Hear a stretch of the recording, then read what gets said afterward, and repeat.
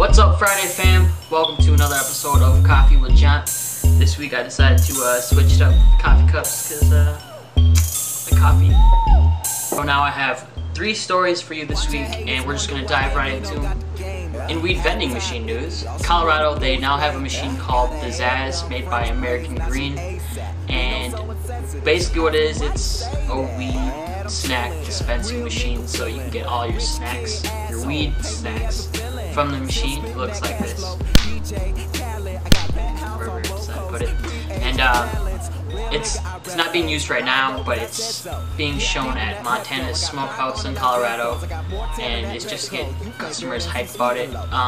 The way it works is you have to have a card, medical marijuana card, so you can use the machine. It's going to be stocked with goodies from a local dispensary, so you can get cookies, brownies, gummies, whatever they make all there.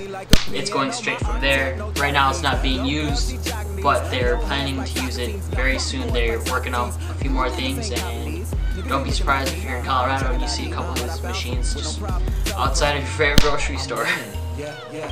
It's not that serious news. Kathy.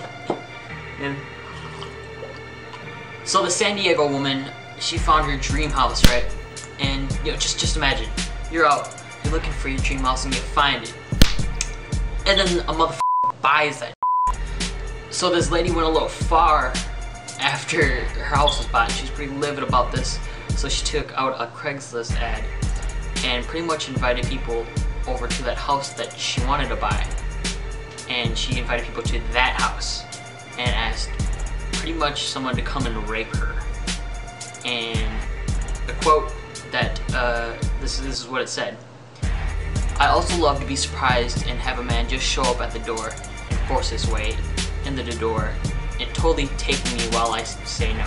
Just stop by anytime, Monday through Friday, 9 a.m. to 3 p.m. I like the element of surprise." That is so crazy in so many ways that you would do that. Along with that Craigslist ad, she also had over $1,000 worth of magazine subscriptions sent to that house. And on top of that, she also advertised the house as a free Mexican firework giveaway on the July 4th and a new high school's New Year's Eve party house. Crazy. And on top of that, she also had Valentine's Day cards sent to the woman's house from the husband, encouraging members of religious groups to visit the house regularly.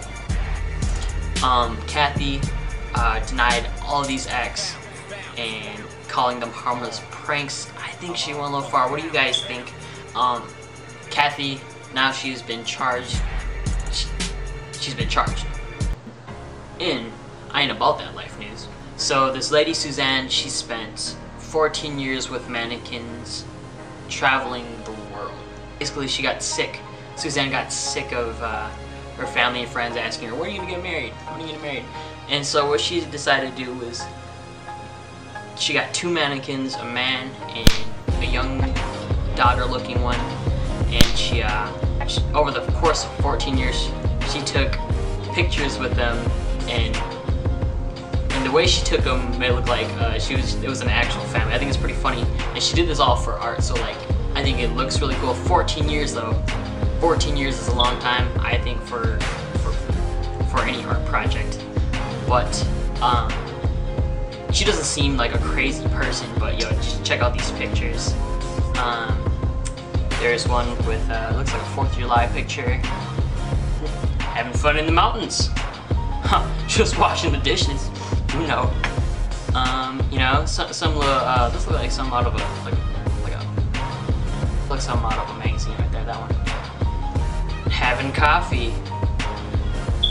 I think it's kind of crazy, I think it's kind of cool, but the rest of that is in the links wherever they are below, I think so. That's all I have this week, guys. It would help out a lot if you could, subscribe, share it, like it, do what you do, So like always, guys, most importantly, have a great Friday, and I will see you next week. Still spitting that cash flow, DJ Khaled, I got penthouse on both coasts, PH balance.